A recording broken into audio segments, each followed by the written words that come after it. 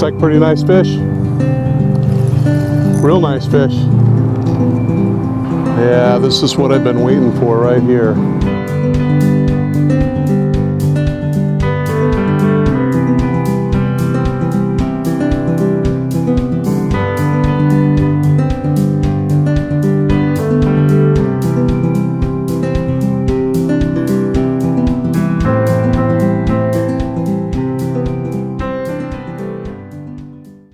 Hi, I'm Mark Peterson, fish biologist with Washington Department of Fish and Wildlife. If you've ever wondered how to walleye fish but didn't know where to go, what to use, or how to use it, hopefully today's video will help get you on the road to success. Today we're going to be fishing the Alder Street Fill located in downtown Moses Lake. This is where Crab Creek enters into Moses Lake. During the month of April, walleye are running up Crab Creek to spawn, and this is an excellent time for shore anglers to be able to intercept those walleye. This is a rather unique fishery in that there's not a lot of areas for shore anglers to catch walleye, and there's a very short window in which you can do it. So let's go down, do some fishing, and see what happens today. All right, fish on. First fish of the day right here.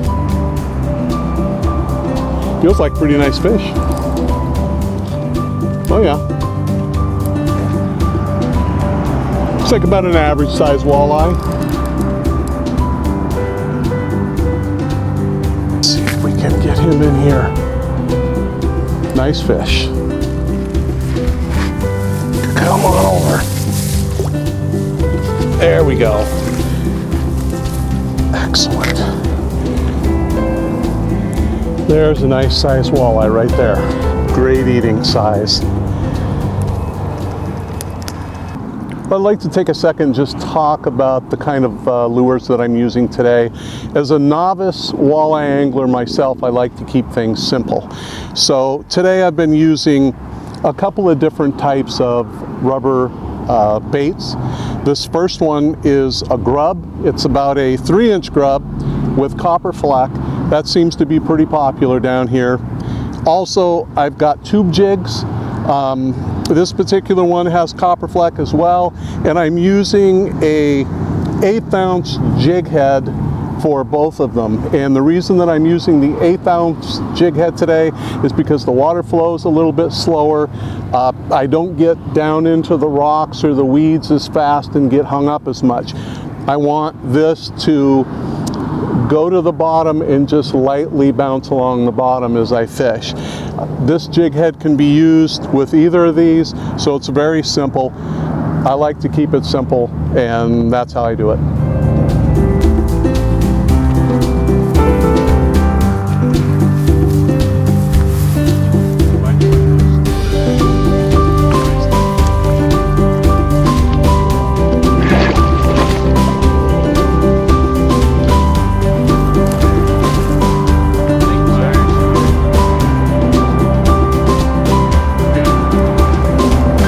Okay, we talked a little bit about the tackle that I've used today, and now I want to show you the fishing rod that I'm using.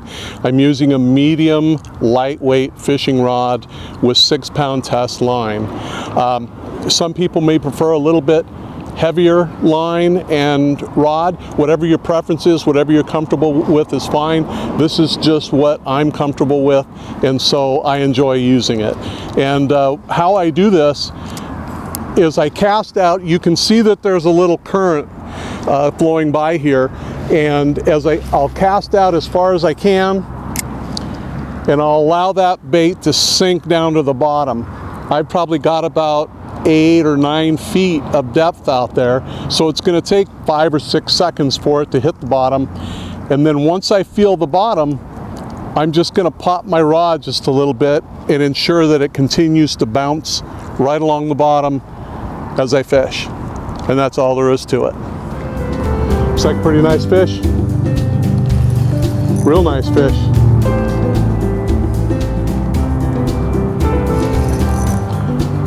Yeah, this is what I've been waiting for right here.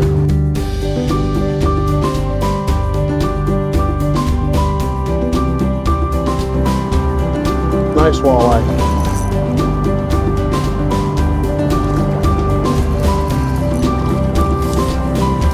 Wow. Nice. There we go. That's what I've been waiting for right there.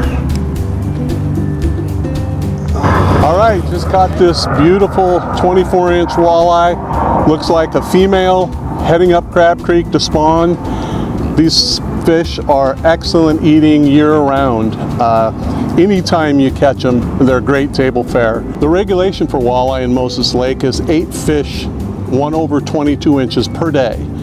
The reason we have a liberal regulation on walleye in Moses Lake is because there's an abundance of small fish, and we encourage you to come out and harvest those fish. We thank you for watching this video, and we hope it brings you many years of successful walleye angling. One thing to keep in mind is that by early May, many of these walleye will have completed their spawn and began their journey back to the main lake. At this point, they'll undergo a short period of recovery followed by active feeding. After that, they'll be targeted primarily by boat anglers.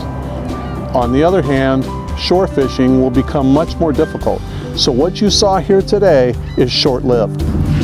So if you can't fish this April, mark your calendars for next April and take advantage of this unique shore fishery. Thanks for watching, be safe, and fish Washington.